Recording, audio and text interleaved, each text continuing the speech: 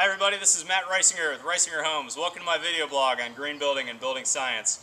I'm here with Eric McInerney of Heimsath Architects. Good morning. Morning. How are you today? Great, and you? Good. We just finished this house with Heimsath. Eric was the lead architect on the project, project manager, project architect, sorry. All that. All the above. And I wanted to do a quick video today on the HVAC system that we employed on this house and the strategy we used, and very specifically the standalone dehumidifier that we used. So Eric, would you tell us just a little bit about the size of the house and how we selected HVAC equipment? Well, the house is just over 3,200 square feet. In addition to doing a really good job of insulating it, using our solar overhangs to cool and getting the right solar orientation of the house, we've split the house into two units, an upstairs unit and a downstairs unit.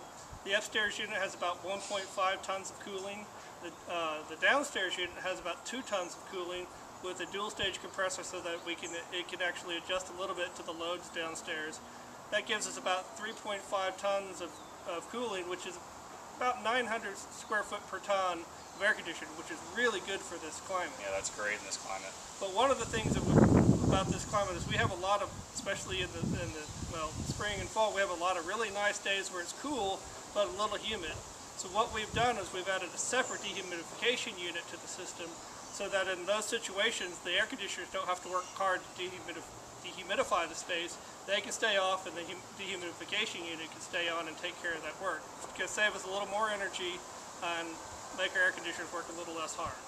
And if I could chime in on that too, what Eric's talking about is kind of those before season, after season days where, let's say the temperature outside is 82 degrees. It's not super hot for Austin, like it's going to be 104 today. We're in August.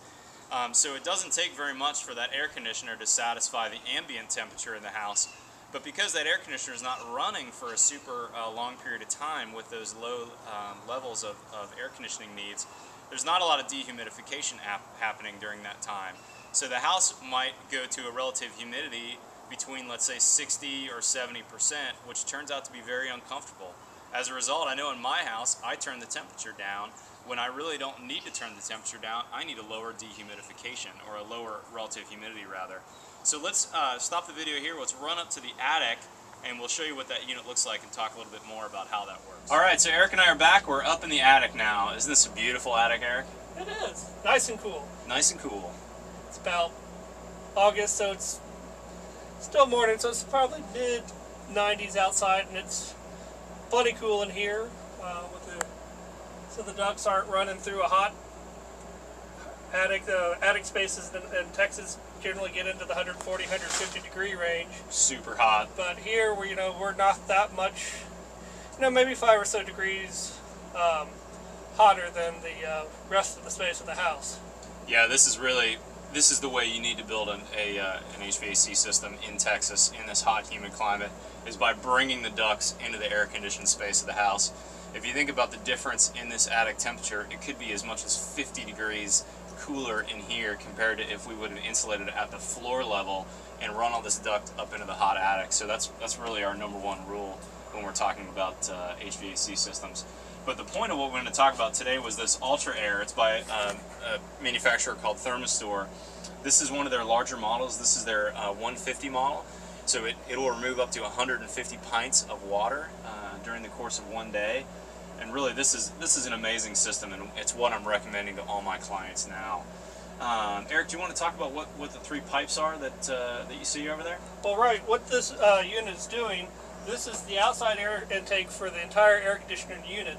It comes down through here, it gets dehumidified, and then goes as this duct here is going to the supply. Mm-hmm. This duct here is coming from one of the returns of the house, so it has a damper controlled outside air intake. Yep. And a normal return. So it's taking that air in, dehumidifying it, and then pumping it back through to the return section of the air conditioning unit. Yeah, if we can show you the racetrack a little bit, that duct that we're showing here is coming from the dehumidifier, and then it's dumping back into the return side of the furnace.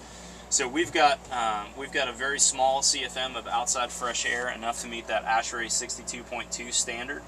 But then it's coming, that fresh air that's been dehumidified is coming through the return side, And the reason why we do that is we want to filter that air as well. We're in a very allergy-prone climate with a lot of pollen in the air and a lot of other outdoor allergens.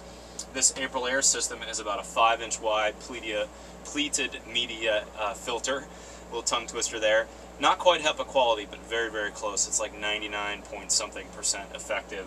And then it's getting distributed through the rest of the house. So this is going to be a very, very efficient system. Let's go downstairs and we'll show you how this system is controlled through a wall switch. Alright, so now we're downstairs. That unit is directly above us in that air-conditioned attic space, and I want to show you how it's getting controlled. We've got two controllers side by side here. This controller is the thermostat controller. This is an HAI based system, so it's pretty awesome. The clients can control it from their iPhone wherever they are. But this controller is only controlling the indoor temperature in the house. An air conditioner is fairly dumb. It dehumidifies as a byproduct of cooling the air, but it's not technically trying to go for a specific set point in relative humidity. This controller, on the other hand, is the Aire controller. And if you can zoom in here, let's show you what some of the options are, what the settings are on this. This one is also telling you temperature. However, this is not controlling temperature. What is controlling is relative humidity. So this is showing 46% relative humidity right now. And the set point on this unit is actually 48% relative humidity.